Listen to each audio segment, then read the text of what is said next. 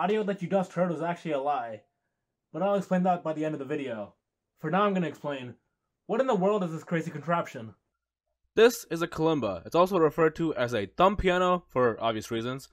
It has a very calming and soothing characteristic sound, so it's really great for background music. The song you just heard is from Avatar: The Last Airbender. As you know, Avatar is objectively the best show ever made, and this song is played all throughout the series, so I originally wanted to get a kalimba to learn how to play this song. But I'm also very, very lazy, so I decided to make my kalimba play itself. So you play a kalimba by striking down on each metal note with your thumb. So I started researching ways to emulate the movement of the thumb. My first iteration was this leg and foot mechanic, which would stomp down on each note and pivot to reset. It would require a piston to go up and down, and it would primarily play on the downstroke, just like your thumb. But after thinking for a good while on it, I realized that I can play on the upstroke and downstroke with a plastic piece. All I need to do is create extensions for the servo motors that are long enough to reach each note. I began by measuring all the differences in the lengths between each note and the servo thickness as well, and then calculating the exact dimension for each servo arm. After 3D printing this and testing it, I realized that the servos were staggered in the wrong direction and the arc length of the longest one was too large, so everything needed to be redesigned. I needed to first figure out where all of the servos would be mounted and then measure all the correct distances accordingly. So the first step was to design a base that spaces out all the servos in the same distance that the metal notes are spaced, and was also thick enough for the servo to sit upright, accommodating for the mounting bracket tab. Once this was 3D printed, I temporarily taped it down to the kalimba and began hot gluing the servos to the base. This is all still a prototype, so I'm using hot glue in case I need to take this apart later.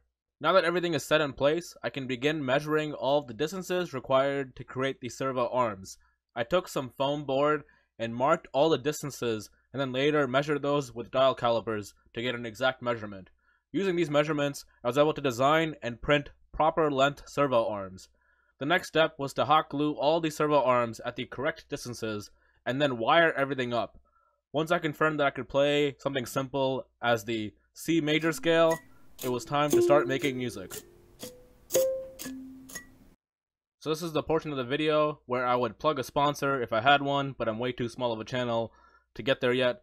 So instead I'm going to plug a channel that I really like. The name is Wintergaten, or Wintergaten, I don't know how to pronounce it. But his marble machine and his whole channel in general is an inspiration, and was my inspiration for this automatic kalimba. So go check out his channel after this video. The link is in the description. It's incredible. He's remaking a bigger and better version of his marble machine. I firmly believe that the Marble Machine X will be finished. And as a tribute to him, I programmed my self-playing kalimba to play part of his marble machine song. I'm missing an F sharp, so I had to change that note, but other than that, it works pretty well.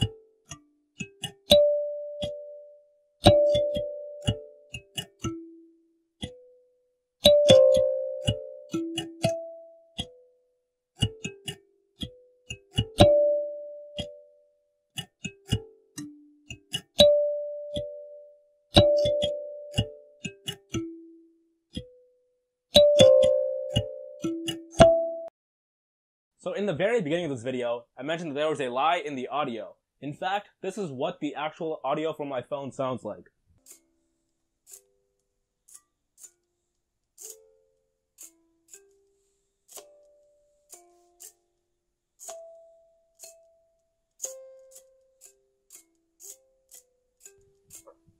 So you can hear that there's a loud kind of hissing from the servo.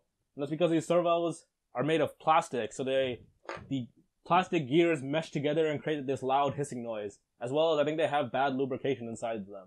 So the way that I got around this was to add my lapel mic to the bottom sound hole of the kalimba, so that it would filter out some of the servo noise and retain the majority of the kalimba noise. If you have any suggestions on how to make servos quieter, please leave them in the comments below. I've been trying to research how to make them not make as much noise. And then to further process the noise, I also put the audio through Audacity and used the servo as the noise profile, so I can filter out that specifically and retain all the kalimba sound. In the upcoming weeks, I actually wanted to add more to this project. So right now, all I can do is play 10 notes and I had to program in all the melody and timing in by hand.